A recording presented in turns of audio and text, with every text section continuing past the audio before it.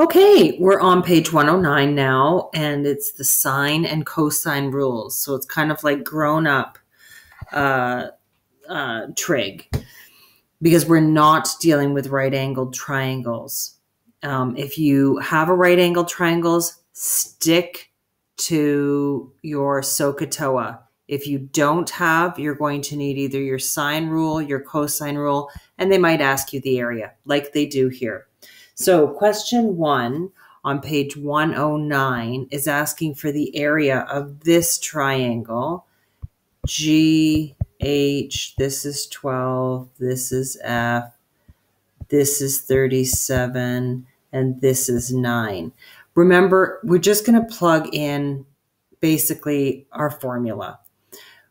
Sine C, well, sine always has to do with an angle. So this is your angle. So guess what? This, I'm going to use different colors. This must be C. And A and B are the other ones. It doesn't matter which. So let's just now plug in our formula. We have 1/2 times A, which is 12, times B, which is 9, times the sine of C. And I just plug that into my calculator. Frankly, I changed this to 0.5 so that I don't have to worry about, do I put in brackets? Do I put this all above and then divide it by 2? Oh, to heck with that. I just know that half is 0.5. So I just say 0.5 times 12 times 9 times sine of C.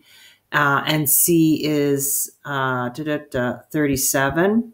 And it asks for 3 significant figures, and that equals 32.498. So I'm rounding up. So I'm going to get 32.5, and that's my answer.